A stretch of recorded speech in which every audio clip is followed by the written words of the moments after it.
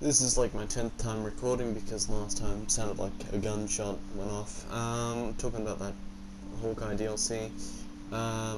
Play Avenger tweeted something about how he's hyped, and it just reminded me of how people are saying this is either a make or break DLC for them, which is, that's fine for them, or it's going to be a really good DLC, and I guarantee one of the Super Rebel videos is going to be like, oh, this is going to be a cool DLC, but, grand and solid, yada yada, we've been burnt in the past, but I think it's going to be really good type thing.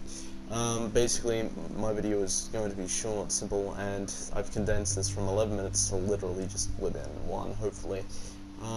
Please don't get your hopes up. At the end of the day, this is just going to be, Kate number 2 DLC.